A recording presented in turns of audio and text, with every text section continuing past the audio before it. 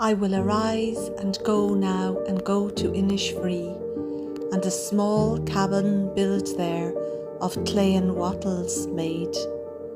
9 bean rows will I have there, and a hive for the honey bee, and live alone in a bee-loud glade. And I shall have some peace there, for peace comes dropping slow, dropping from the vales of the morning to where the cricket sings.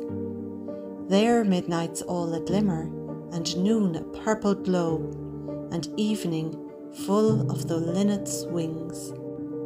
I will arise and go now, for always, night and day, I hear lake water lapping with low sounds by the shore.